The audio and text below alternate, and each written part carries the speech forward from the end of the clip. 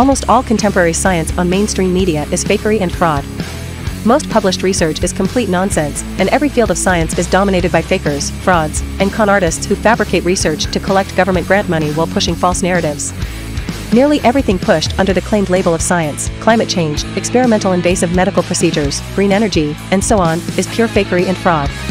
The science journals themselves are filled with deliberate fictions, hoping to deceive the world into supporting more government-funded research into whatever narrative nets the most grant money.